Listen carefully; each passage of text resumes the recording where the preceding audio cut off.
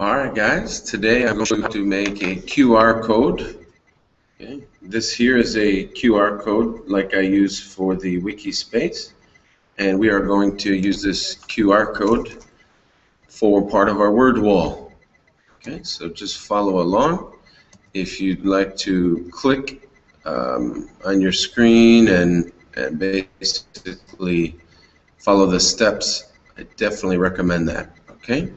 So what you're going to do for the QR code assignment is you will go to our wiki space and you're going to go to 23 of January and you're going to look at the words from the Wordles that you do not understand.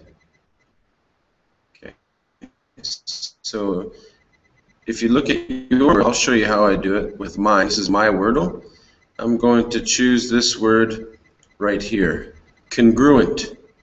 Okay, so on 23 of January we had a reference.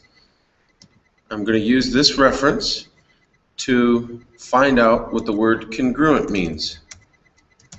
So I will type it in the space, hit enter, and it says that congruent is if two objects have the same dimension and shape.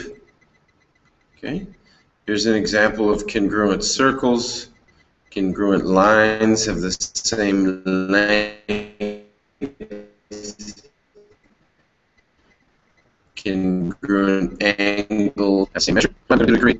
This QR code word wall is right click on this URL and click copy. I'll now go to my QR code page, and you can use any page, but I use qrcode.kewa.com, and I will put a link on our page. You do have to have an account, so I will sign in using Google, or you can register or log in if you already have one. Okay. And once you're logged in, you can paste that URL right here. Paste. Right click down to paste and then click generate. This website will go ahead and generate a QR code for the site that we used right here. I will then right click and save image as. Select where you want to save it. Title it what you want to save it. I will call it congruent QR code. Save.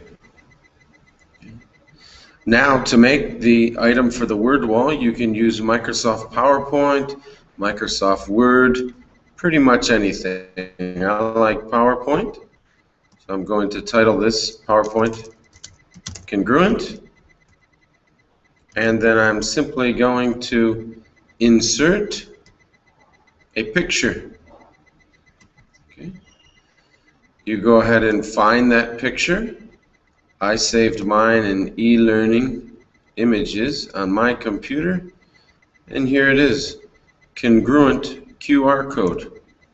Double click or highlight it and click insert. Place it where it doesn't matter, it's up to you. And then what you want to do to complete the assignment is print this assignment and then hit OK, and you'll be good to go. Print your assignment and bring it in tomorrow to complete it, and yes, we will put it up on the wall so everybody can see your handiwork. I hope you enjoyed this quick chat about how to create a QR code for a word wall, and I'll see you tomorrow.